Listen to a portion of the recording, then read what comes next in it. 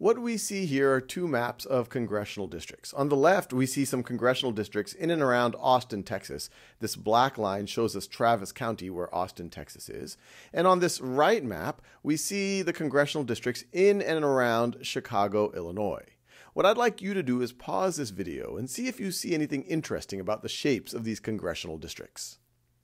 Well, some things might immediately jump out at you. Here in Chicago, Illinois, this 4th district in particular seems kind of fishy. It's often known as the earmuff district. It has this northern part and this southern part, and then it's actually connected just by an interstate, not by the things on either side of that interstate. So that doesn't seem like a natural shape for a congressional district.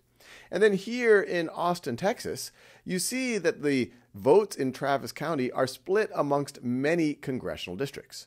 And so the question that should be surfacing in your brain is, why are these districts shaped that way? And the answer that many people will give you is it's because of gerrymandering. Gerrymandering, which is the idea of shaping districts to benefit one political party or another. Every 10 years, there's a U.S. census.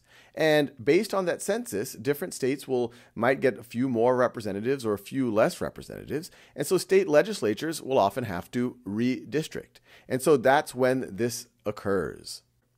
And so the first question you might ask is, well, that's a very strange word. Where does it come from?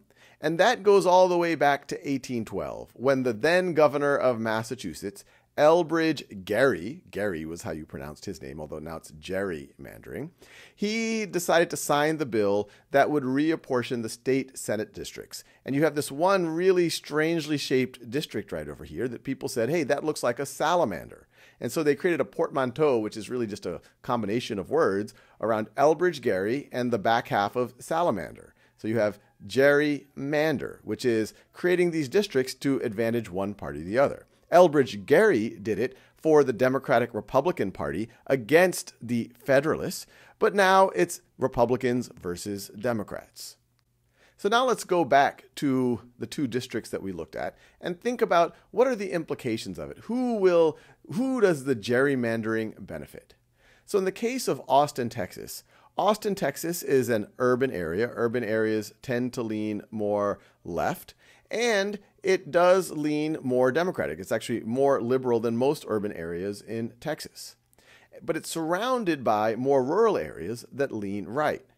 And so it would be advantageous, and it is advantageous for Republicans to split those Democratic votes amongst these Republican districts. In the case of Chicago, it's a little bit less obvious. This type of gerrymandering was done by a Democratic legislature, but it's a little bit less obvious what's going on here with the 4th district because it is actually surrounded by districts represented by Democrats.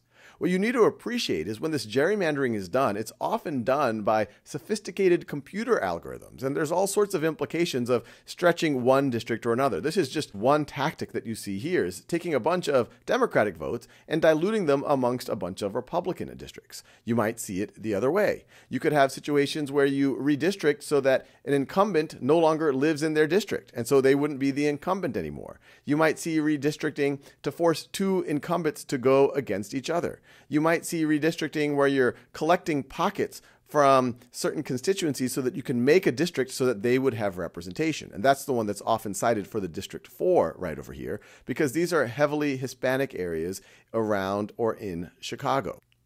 Now, I'll leave you with a newspaper article from the Salem Gazette in 1813 that talks about at least how the Federalists felt about that first official gerrymandering. This is in response to Elbridge Gerry's signing of the bill to allow for that salamander-shaped district that advantaged the Democratic Republicans against the Federalists. Federalists, followers of Washington, again behold and shudder at the exhibition of this terrific dragon brought forth to swallow and devour your liberties and equal rights. You can see in the picture it actually does look like a dragon. They put wings on it. Unholy party spirit and inordinate love of power gave it birth. Your patriotism and hatred of tyranny must by one vigorous struggle strangle it in its infancy. The iniquitous law, which cut up and severed this commonwealth into districts, is kindred to the arbitrary deeds of Napoleon when he partitioned the territories of innocent nations to suit his sovereign will. You got to remember, this is right around the time of Napoleon conquering much of Europe. This law inflicted a grievous wound on the Constitution. It in fact subverts and changes our form of government, which ceases to be republican as long as an aristocratic House of Lords under the form of a Senate tyrannizes over the people and silences and stifles the voice of the majority. And then it goes on to say, will you then permit a party to disfranchise the people, to convert the Senate chamber into a fortress in which ambitious office seekers may entrench themselves and set at defiance the frowns of the people? No, this usurping faction must be dislodged from its stronghold.